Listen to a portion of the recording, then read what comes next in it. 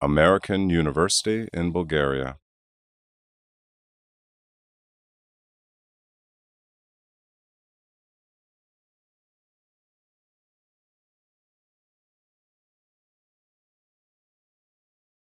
Thank you all for coming. I'm very grateful that Yukiko came to visit me and agreed to give a talk tonight. She's a professor of labor economics at Hokkaido University in Sapporo, Japan, long way. And Yukiko is involved in female participation in the labor market, and that's what the talk will be about tonight. Thanks. Thank you. So, good evening, everyone, and thank you for coming to the late evening lecture. And my name is Yukiko Abe, as Jeff introduced, and I teach labor economics at Hokkaido University in Japan. And let me first say that thank you very much for inviting me to AUBG, and especially to Jeff for making this trip possible. So I'm indeed very honored to have an opportunity to present my work today. And let me just start from the title of the presentation. So it's Regional Variations in Women's Participation in the Labor Market. And today's talk is much of today's talk is based on a joint research with Giorgio Brunello at University of Padua in Italy. And there are some acknowledgments there. Basically, I used some microdata from the Employment Status Survey, which I obtained under a special permission to use. Okay, so general question I have had for many years is, why do people behave differently in different regions? And the specific question I'm pursuing in this research is, why do women behave differently in different regions of the same country? The reason I say of a same country is that if it's a cross-country comparison, then obviously many things are different, such as tax system, or social security system, or labor market regulations. And those things can be easily become a factor to affect women's participation in the labor market. But that's not very puzzling. And what I'm going to show is that there is large regional variations in female participation within the same country, not only in Japan, but in the United States, or actually around this region. So the natural question that coming out from the first question is that were there any changes in the regional differences over time? Because when we see that there are big differences in the contemporary period, naturally we ask whether that was the case in the past. And also the related question is whether the women in the high participation regions, or the women living in the high participation regions, worked more than women in other regions for the long period or not, and if not, when did the change take place, and what was the cause for the change? And I'm going to show the evidence on this last point in the context of Japan. By the way, if you have questions, please feel free to interrupt me at any time. And the important question that is also related to the general question is the following. What does the regional differences represent? And if you know economics, we tend to think these questions in terms of a utility maximizing framework to determine the labor supply. And then we can think of constraints to be a factor. So if you studied economics or microeconomics, you probably heard about budget constraint or time constraint. So for example, our time is 24 hours per day, and that's a maximum. So you cannot have more leisure time over 24 hours.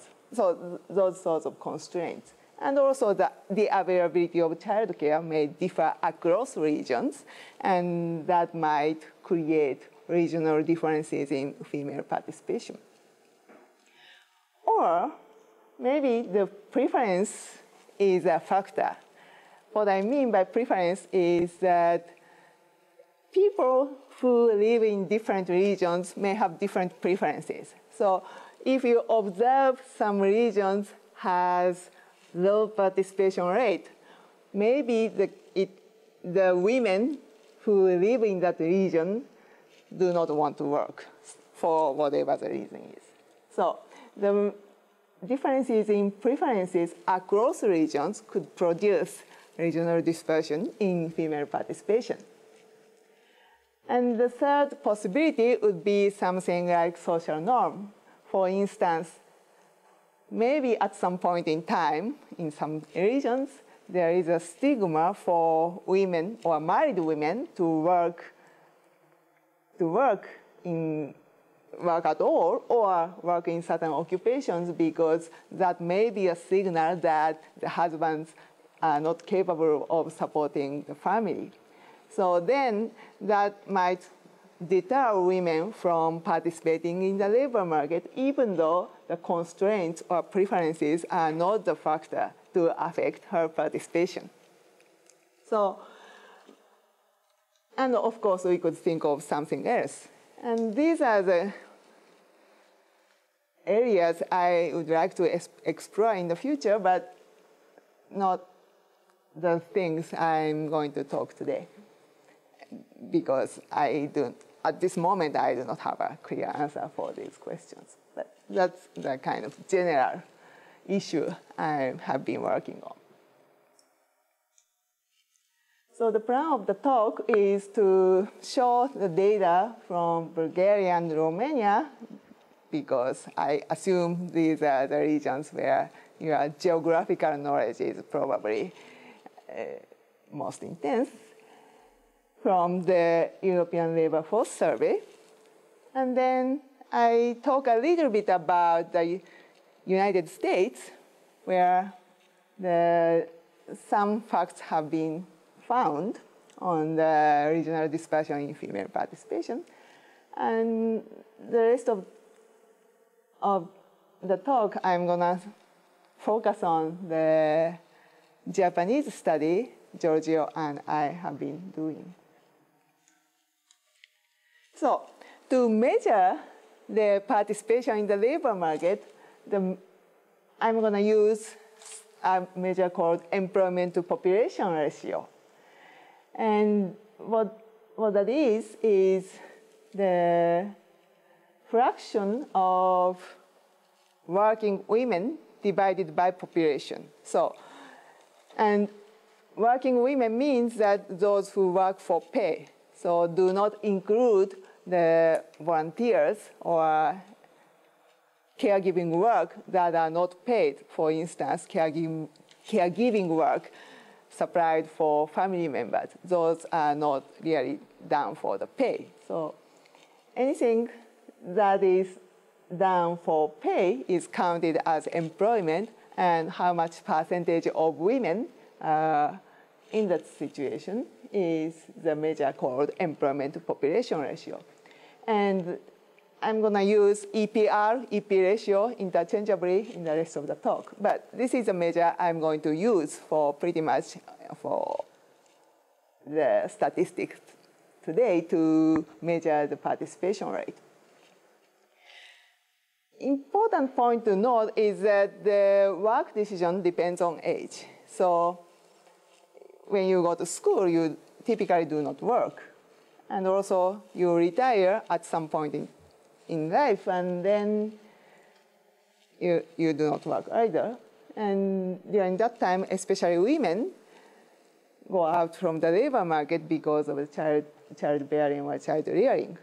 So the work decision depends on age. So I'm going to focus on the age 25 to 54. And this is a table that shows the employment to population ratio of women and men for Bulgaria and Romania from the European Labor Force Survey. And what this table shows is that the participation rate of men increased from 2004 to 2010 in Bulgaria, and also for women in Bulgaria, but Romania's participation rate, both for men and women, are relatively stable over time. Regarding the regional variation in female and male participation, these are the statistics we obtained from the Labor Force Survey. So Romania and Bulgaria are next to each other across the Danube River, as you know. So we tend to think that maybe the border area have similar behaviors. So I sort of arrayed the areas that are close to each other in this table, but what is noticeable here is that the participation rate for women is higher in the Bulgarian side than the Romanian side. So for instance, here, at the Romanian side, the participation rate is 0.603, whereas in the Bulgarian side, that was 0.653. And likewise for other bordering regions. By the way, this region classification is based on something called EU NUTS 2. But the features that are common to both countries is that the Sofia and Bucharest, the capital cities, have the highest participation among all regions, both for men and women. And if we restrict attention to married women, aged 25 to 54, then we also observe these regional differences in that across the Danube River, the southern bank have higher participation rate, whereas the northern bank have relatively low participation rate, and the difference is greater than the case of all women. But the fact that the capital cities have high participation rates are the same for the married women's case also. Okay, so these are the things I just talked about. Okay, the other thing to note is that the male participation seems to have some dispersion in Bulgaria. So male participation seems to be very high in Sofia and low in the northwestern region, which is actually not very common in other countries. And I'm going to show the data from Japan, which shows that regional dispersion is much greater for women than for men. So that's something unique in Bulgaria, I think. Okay. Then let me move on to the US case. In the paper by Black, Kolesnikova, and Taylor compared the participation rate of white married women with a high school degree across US cities. And according to them, the cities that have highest participation rates are Minneapolis, Greensboro, or Milwaukee. On the other hand, the cities that have lowest participation rates are New York, Honolulu, Los Angeles, Miami, or Houston. And this is kind of counterintuitive in the sense that people may think, as in the case of Sofia or Bucharest, that cities like New York have high participation rate. People might expect that, but that is in fact not the case. New York has one of the lowest participation rate among the big US cities. We could do the similar tabulation for states.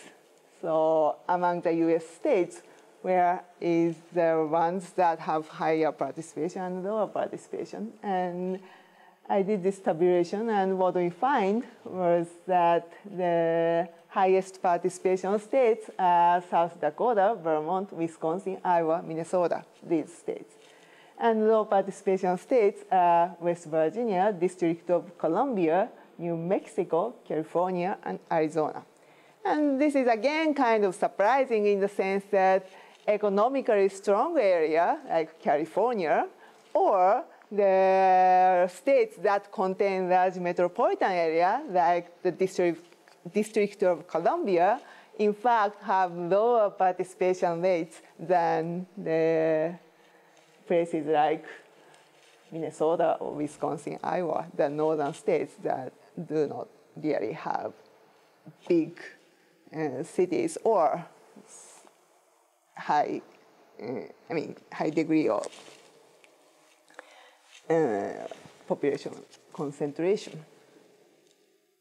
So these things sometimes appears to be counterintuitive, and that makes this work quite exciting.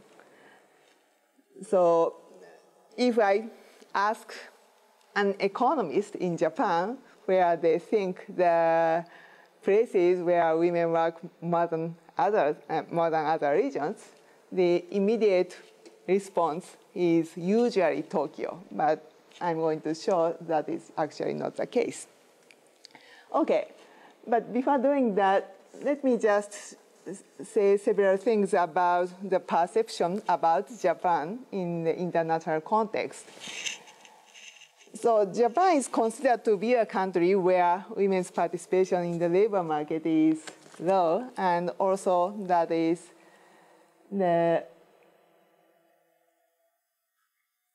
obstacle to economic growth. And there was a report by Goldman Sachs in 2007 stating that Japan's GDP could be raised substantially, as much as 15%, if women's participation rate was raised. And this figure was quite popular in the sense that it was quoted in many instances, including the speech by Hillary Rodham Clinton in the APEC Women and the Economy Forum.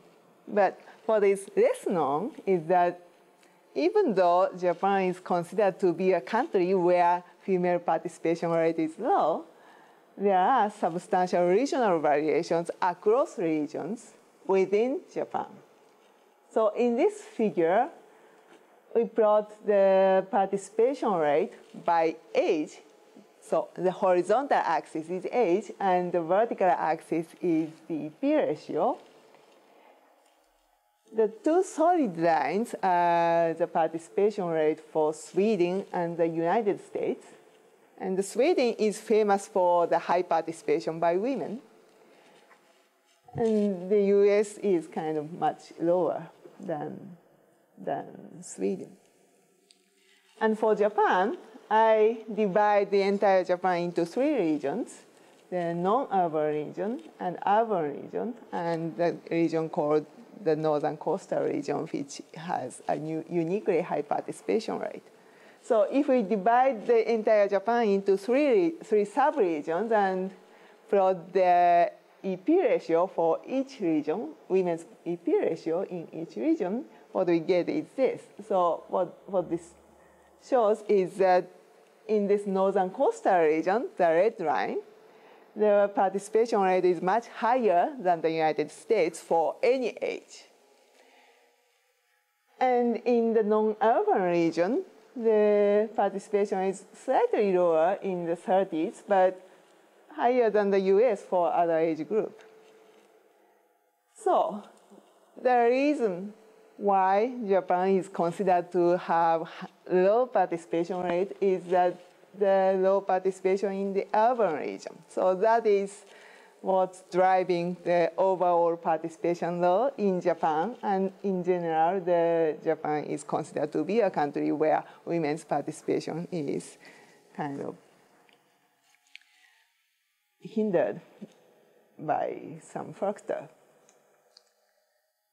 So the purpose of this Japanese study is to look at the changes from 1930 to 2010 to see whether the high participation region now had high participation in the past or not.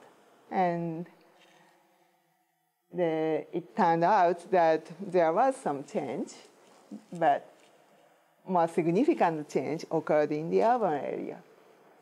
And then move on to the role of compositional change on convergence in the participation rate. And then doing something about the role of supply and demand factors, but I'm not going to talk about the final part unless I have some time left over. Okay. So the main findings is that there was a substantial convergence over the 80-year period.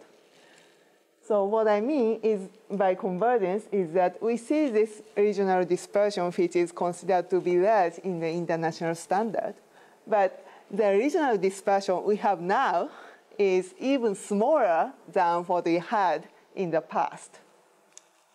So that is what we mean by convergence.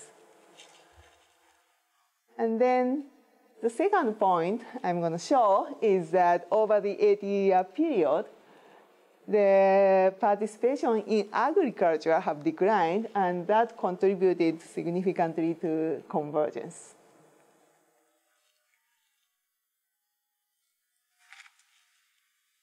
For the period after 1982, we are able to use microdata, and for that part, we could quantify the role of supply and demand factors, and what we found was that supply factors such as childcare or cohabitation with grandparents are responsible for the persistent differences in dispersion, whereas the demand factor is not a major factor for the period after 1982.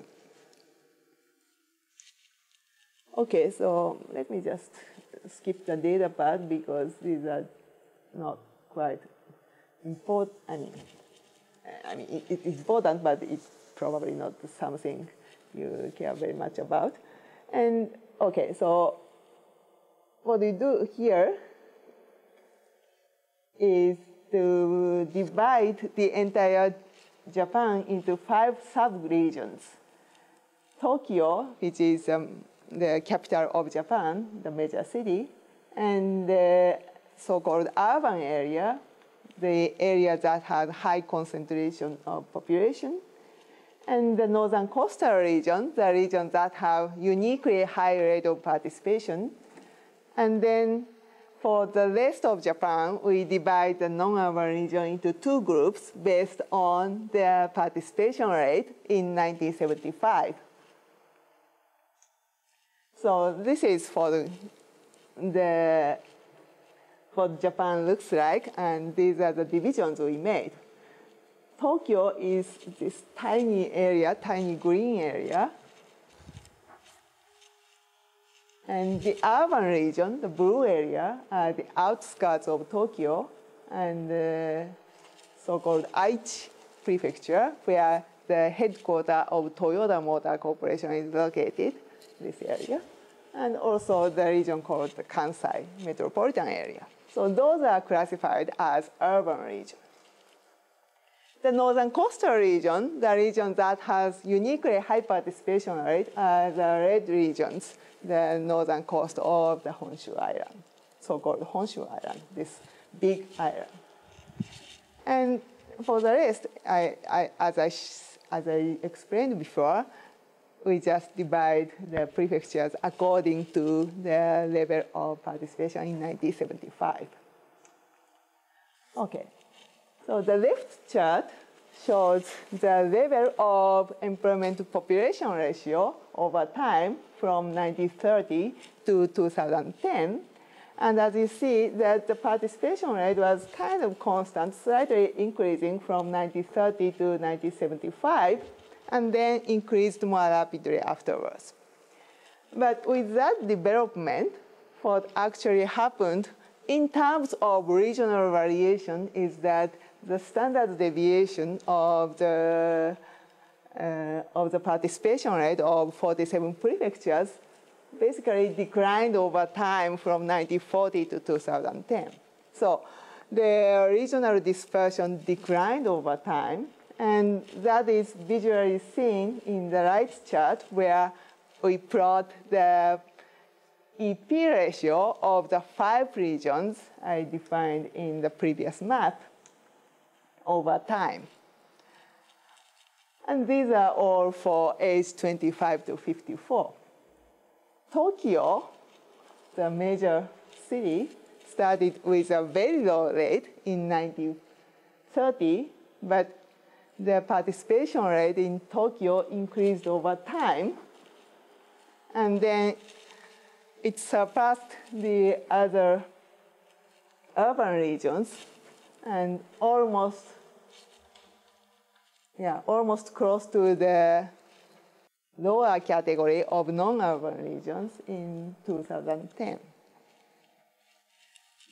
So in the past, the non-urban regions have much higher participation rate, but what happened over time is that the low rate in urban areas caught up with the high level of participation in non-urban areas. So for the case of Japan, the unique feature is that high participation is the phenomenon in non-urban area, and in urban area, participation has been quite low. And that has a certain degree of persistence in the sense that this order of regions have not changed over time, even after 1982. If we compare women and men, this is what we get. So the left figure is same as the previous slide.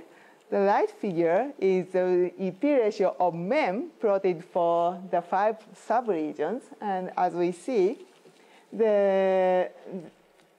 it's kind of hard to distinguish which region is which. And note that the vertical axis is from 0.4 to 1 for men and 0.2 to 0.8 for women. So the length of the vertical axis is said to be the same. So therefore, what you see visually is actually the degree of regional dispersion for men and women. So what we see from this is that for men, there is very small regional dispersion in the participation rate, whereas for women, the dispersion is substantial.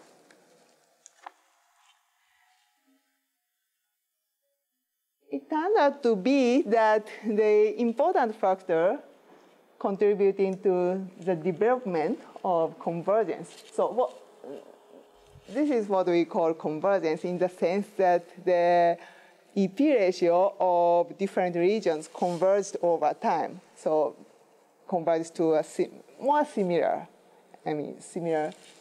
levels. The convergence was achieved by the decline in agriculture, and to show that, we we decompose the EP ratio into 3 sectors: agriculture, manufacturing, and other sectors.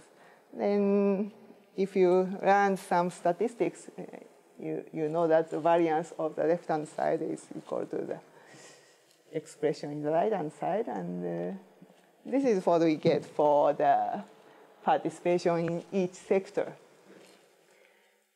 And we see that the agricultural participation, which is the percentage of people working in agriculture divided by population, has had large regional dispersion in the past, but agriculture declined everywhere over time. And in the recent period, there is not much regional dispersion. And for the other sectors, other than agricultural manufacturing, the regional dispersion is quite small for women, even smaller than for men. But there are some dispersion in manufacturing, and in fact, the red line that represents the northern coastal region have high rate of manufacturing participation. But what's notable here is that, as we showed before, the male participation has much smaller regional dispersion. Yet, if we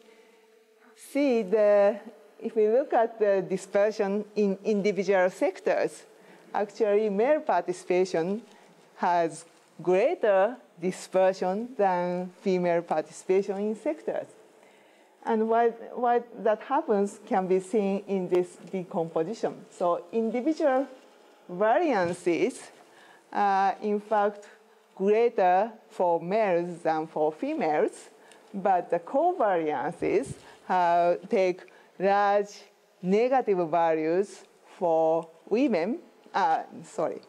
for men, but not such negative values for women. So large negative covariance or zero covariance or even positive covariance means is that whether in the region that have high manufacturing participation has high agricultural participation or not. And for the case of men, what happened was in the region that had high manufacturing participation tend to have low participation in other sectors. So for the case of men, if one region have manufacturing, then there are less participation in other industries, other sectors. But for the case of women, in the region that have high agricultural participation also have high manufacturing participation, and that is most notable in the northern coastal region, where the sector participation, all of them, more or less, have the highest position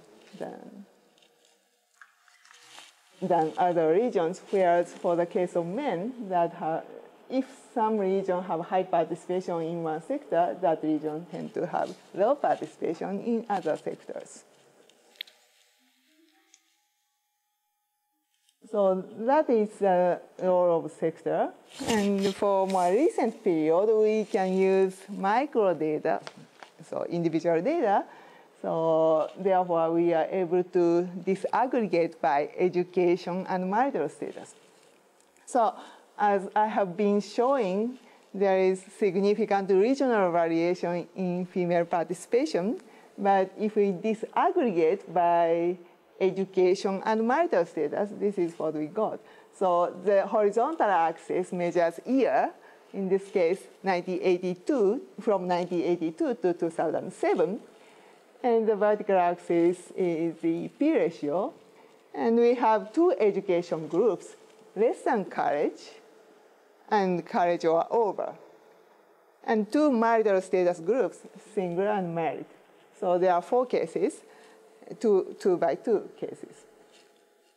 And then what we see here is that when we plot the EP ratio of 5 regions, the dispersion for single women is quite small for both education groups. So the participation of single women is kind of close to men's participation. The big difference in participation comes from that from married women. But what's notable here is that the Tokyo or urban region have the lowest participation rate for both education groups of married women. And the northern coastal region have highest participation for both education groups. And actually, there was a convergence after 1982, which can be seen from this picture. So from 1982 to 2007, there was some convergence, even though it may not have been as big as from the previous time. But unfortunately, for the previous prior to 1982, we are not able to use microdata, so we cannot really separately analyze the participation by education and marital status. But anyway, even after 1982, there was convergence. But for that convergence, actually, what is important is the compositional change. What I mean by compositional change is that the overall EP ratio of women, married and single combined, for instance, can be affected by the proportion of married people in the population. And actually, the proportion of married people differs significantly across regions. And this is what we have. In Tokyo, the percentage of married people is much lower than other regions. And as you know, that the marriage rate have declined over time, and that is shown as a declining trend in both figures. So the left figure is for the period of 1955 to 2010, and the right figure is 1982 to 2007. And for the right figure, I separate two education groups. And this trend is quite clear. The declining trend is quite clear. And what the decline in marriage rate does in terms of regional dispersion is that it has an effect to decrease the dispersion, even though the participation behavior does not change over time.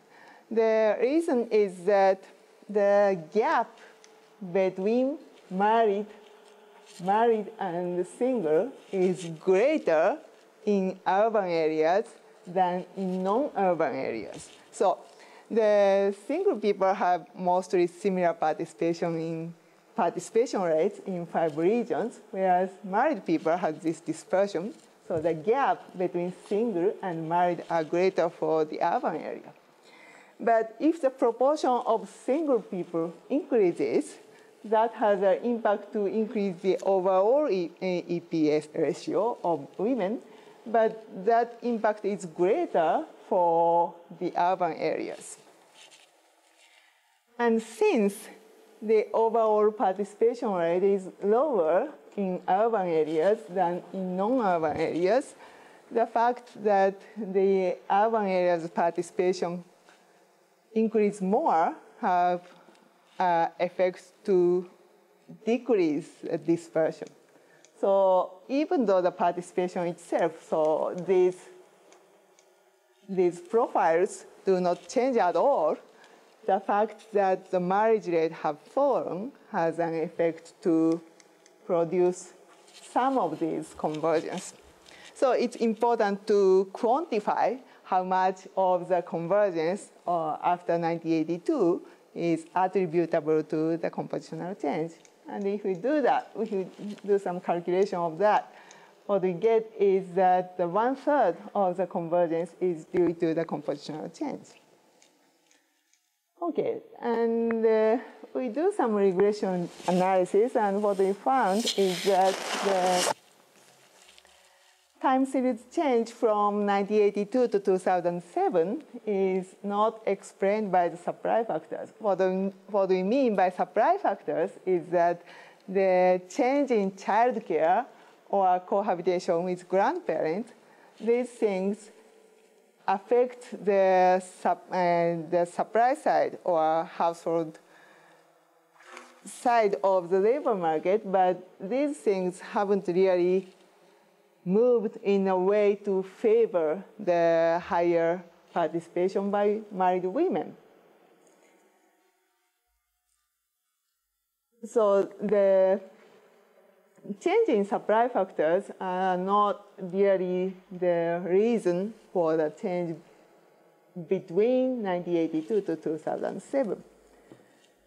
But the reason why we have the persistent regional differences across 5 macro regions, for instance, due to the persistent differences in supply factors such as childcare or cohabitation with grandparents. What I mean is that the northern coastal regions that have uniquely high participation rate over a long time also have a high supply of childcare. So that allowed married women in that region to participate in the labor market more than women in the other regions. So that's what we find from the regression analysis. And just to summarize the conclusion from the Japanese study, there was substantial convergence in the female EP ratio from 1930 to 2010. And when we disaggregate by education and marital status, convergence has been modest from 1982 to 2007. So when we disaggregate the convergence, I mean, there are some convergence, but they are relatively modest. For the time series changes, demand factors, I mean, since the supply factors are not really quite explaining the changes occurred over time, probably the demand factors have been responsible. And also the analysis from earlier periods showed that the sectoral composition, which is a demand factor, was one of the major causes for the convergence over time. The decline in agriculture was a major cause for the convergence. But supply factors such as childcare or cohabitation with grandparents explain the persistent cross-sectional differences in participation. So these are what we found from a Japanese study. And why this all change have occurred is something we haven't really figured out yet. But what seems to have happened is that the agricultural participation declined everywhere, and that accompanied the decline in female participation overall. But what's notable in some regions, in this case the northern coastal region, is that when the agricultural participation declined, manufacturing participation replaced or took over the female participation, whereas such changes did not occur in other non-urban regions which experienced similar decline in agriculture. And my interpretation of this phenomenon is that the northern coastal region attracted the capital inflow in the sense that the manufacturing establishment chose to locate in that region in an expectation to hire cheap female labor. But that factor also encouraged supply of childcare in the northern coastal region than in other regions. So childcare industry, those things kind of reinforced each other to sustain the high participation in female participation in that northern coastal region, but not in other regions. So this is a region that has the highest participation rate, and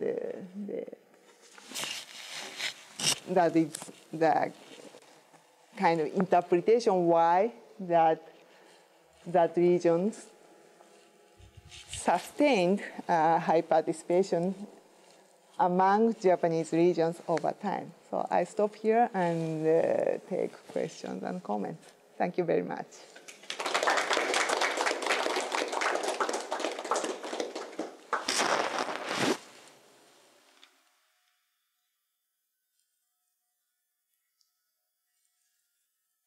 Do you expect to get some policy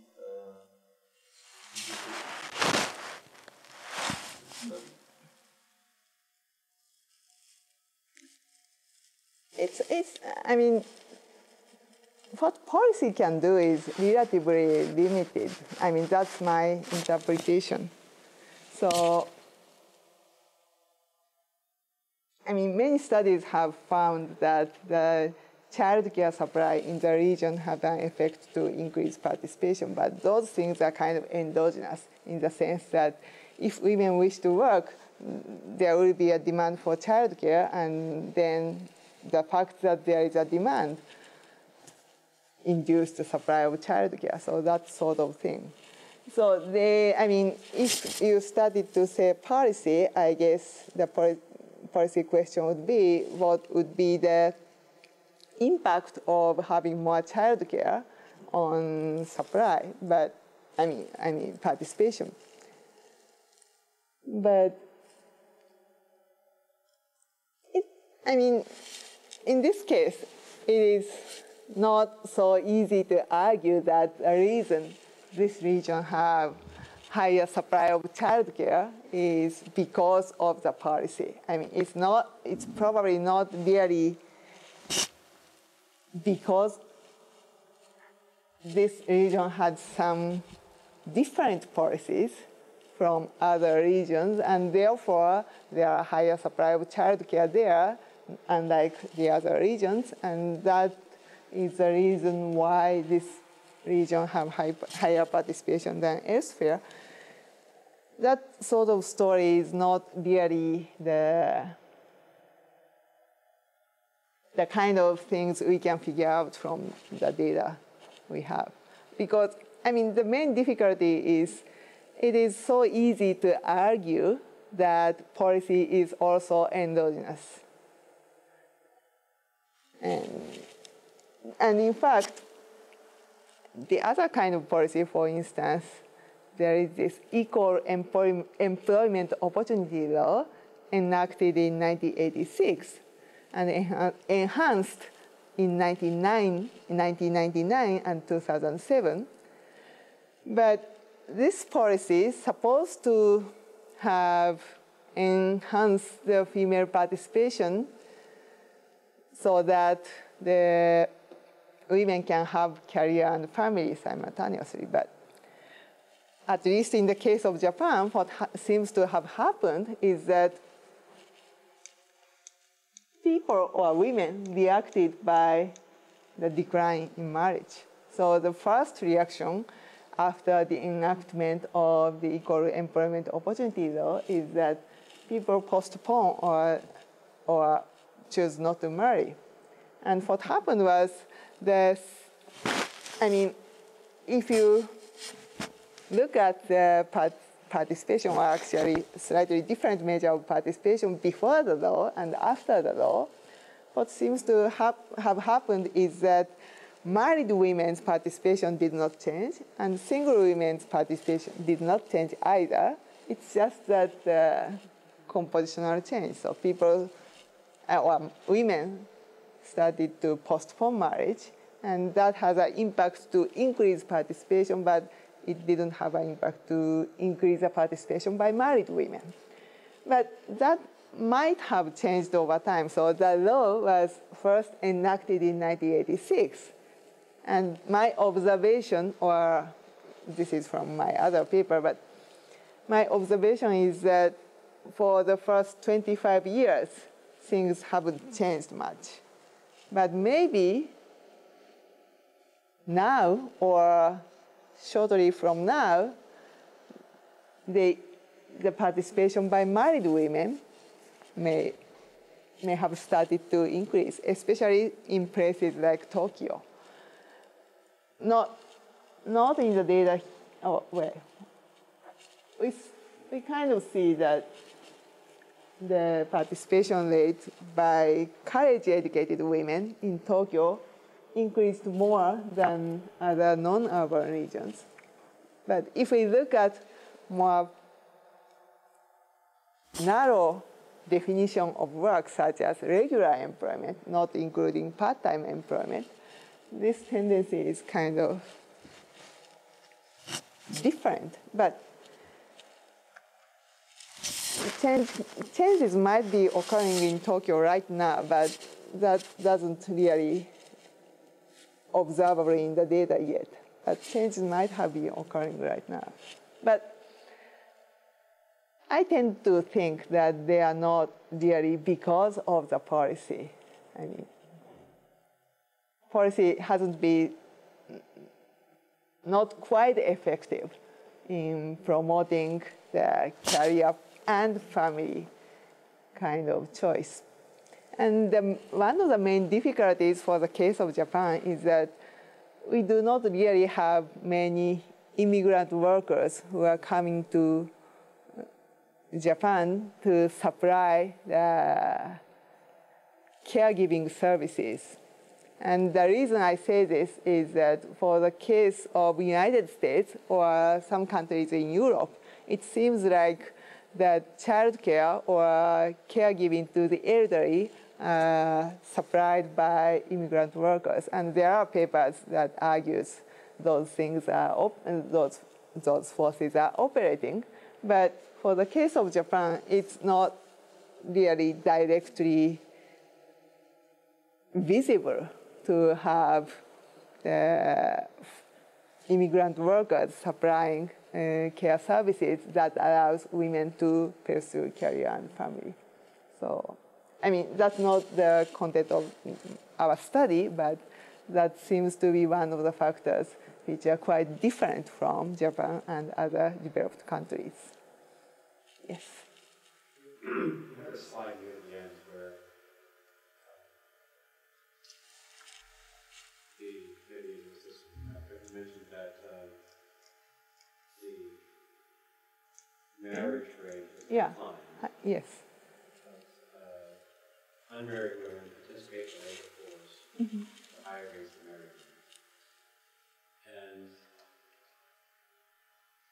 you made talked around it and say what one was causing the other effect. It seems like you might construct a story in either direction. You could either say participation rate overall is rising because the marriage rate is falling. Or you might say that more women are choosing to participate in the labor force lifestyle and therefore they're causing the marriage rate to fall.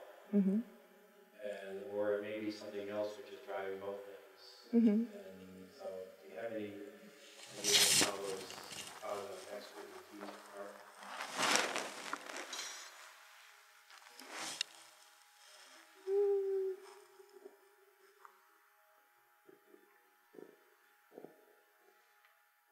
But I haven't really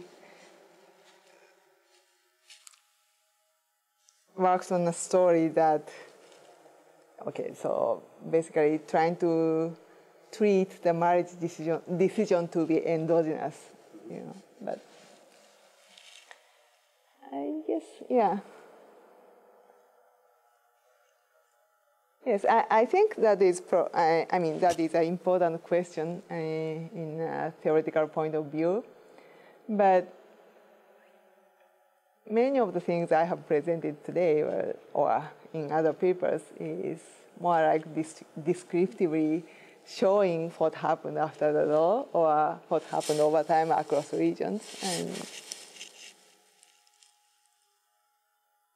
yeah, I guess trying to answer that question, what we need is probably treat some exogenous change in demand, I mean labor demand or labor market regulations. So there is some exogenous factor that was different from before. So, I mean, there are two possibilities. One is the anti-discrimination policy. So women now can work in the labor market unlike in the past. So whether that had any impact in the behavior of marriage and participation simultaneously. That's one possibility. So treating the change in the law as an exogenous factor.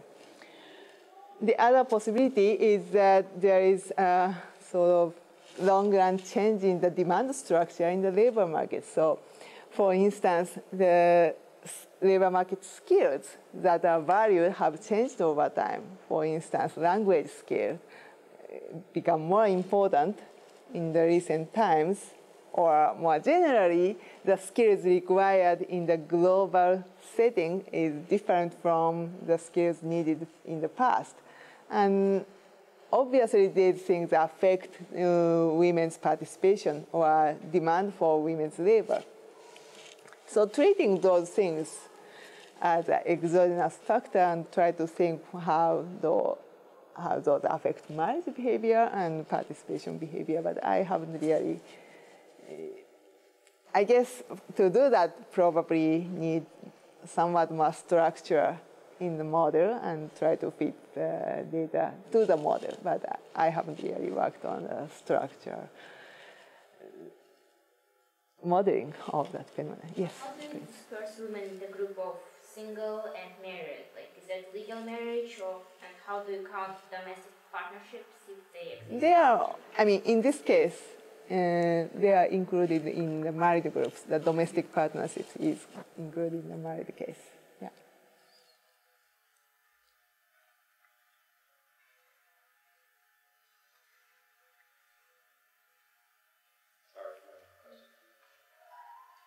The part about the covariances between participation in different sectors.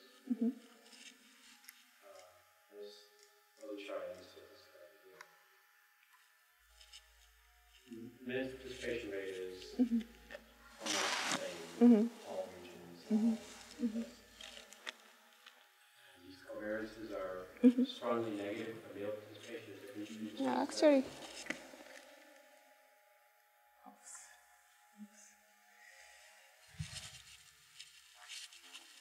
Actually, I think I prepared, yes. So this is variances, actually standard deviations and covariances. So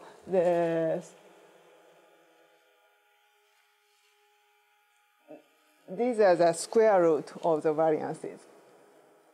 But the covariances are the important factor. And then for men, the covariances are, well, it's kind of small number, but almost always negative and large in absolute value. Whereas for the case of women, sometimes negative, but sometimes positive, even positive. Positive means that in the region where the agricultural participation is high, then the manufacturing participation also tends to be high. That kind of positive covariances is observed in women in certain cases. And even though the values are negative, the absolute values are smaller than the case of men. So if we look at, for instance, these two covariances, I mean, this covariance is 10 times greater than this covariance. So, I'm just trying to understand what this means. So, in a particular region, if one industry declines and another industry grows, then men will just say, okay, I've lost my job in this sector, I'll take a job in the other sector. Whereas it seems like either women will only take work in a particular type of sector, a particular type of job, or they will offer women work on particular types of jobs. So either the jobs are there for women or they're not. That seems to be consistent with what these variances say. yes. Well, actually, probably, I mean, this is kind of the demand factor story in the sense that we are looking at the participation in different sectors. So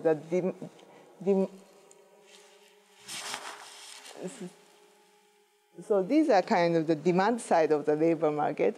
But what we see as positive covariance is what we think about this positive covariance is that maybe supply factors are so important for women. So in the region where women work in agriculture, women also work in manufacturing. And what's driving those participation in different sectors might be just a supply factor such as childcare. So in the region where childcare is supplied more, it allows women to work in any sector. And that might create the positive or small negative covariances, even though the demand factors shouldn't be too much different because they are in the same regions as men. So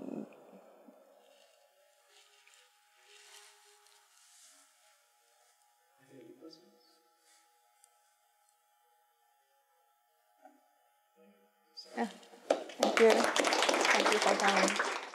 This program is brought to you by AUBGTalks. For more, please visit us at aubg.edu/talks.